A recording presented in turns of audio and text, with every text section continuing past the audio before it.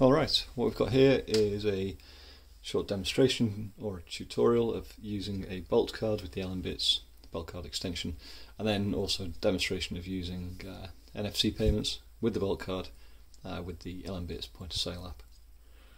Alright, so what I have here is I have my LNbits wallet on displaying here on this phone.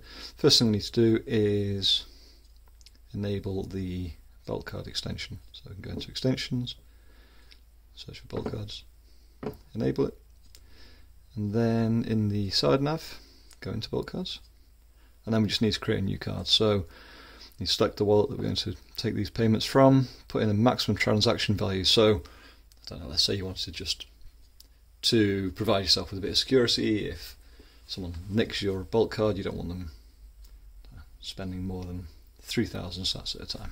But you can put a value in here. For this demo, we'll put in 500 sats. Again, also you can set a daily limit, either for your uncontrolled spending sprees, or if you lose your wallet, you might want to give yourself a bit of protection here. I'll set that to 10,000 sats. Give yourself your card a name, so we'll call that my bolt card. You're the only person that's going to see this. It's not going to be revealed to a merchant.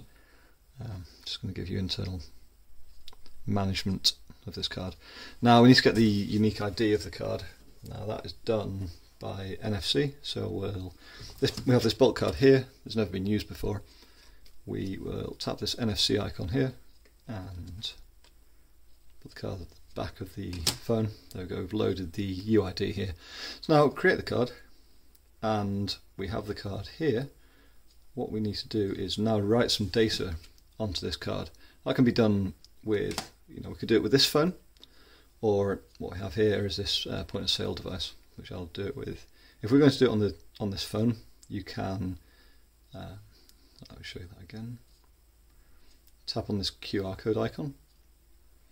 That'll give you the data that's needed to create this bolt card. You tap on create link and it'll just copy that value into the clipboard, and that's pasted into the bolt card creation app. But in this case we will just use this QR code. So I will unlock the point of sale app, sorry, the point of sale device, which also has NFC capabilities on it. This little icon here tells us a lot. Okay, it's unlocked. Now if we open up the bolt card app and we will scan the QR code. Scan this QR code here. This loads all the data that we need to into the app, and tap on write card now. I need to hold the NFC card here. And this tells that all the data has been written here. Cool, so that's all there is to it. That's all that needs to be done to create this bolt card and initialize it and get it working.